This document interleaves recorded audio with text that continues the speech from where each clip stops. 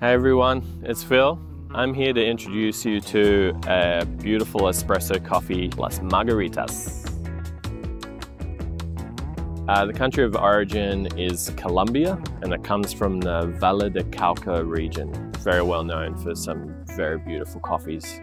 Las Margaritas is produced by the group Las Esperanza. They own several very high quality farms around Colombia, and they're committed to producing some of the best coffees possible.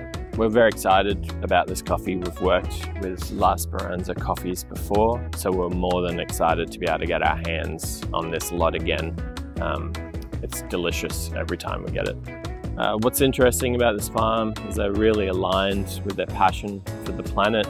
Around 20% of the farm is devoted to animal and forest reserve.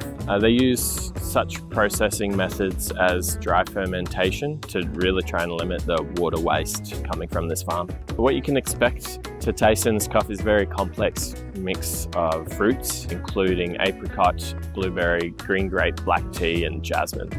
Yum.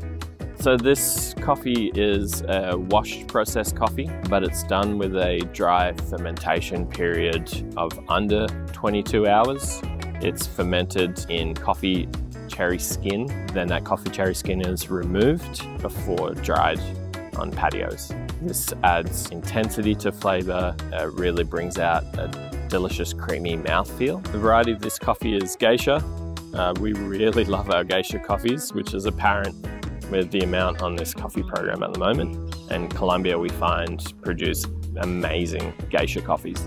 To get the best out of this coffee, we found while using a 20-gram basket that dosing slightly under a 19.5 really helps out with the balance of the coffee. We're using a little bit hotter, 95 degrees, and the extraction is around 45-gram extraction weight. This is subject to change as it is a natural product. So if you want to see any updated brew guides, please check the link below. Once brewed, what we do love to do is add around 10 to 15 mils of hot water.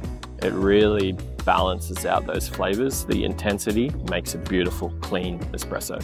We hope you enjoy this Las Margaritas espresso as much as we do. If you have any recipe ideas or something you find works with the coffee, we'd love to hear it. Please share in the comments.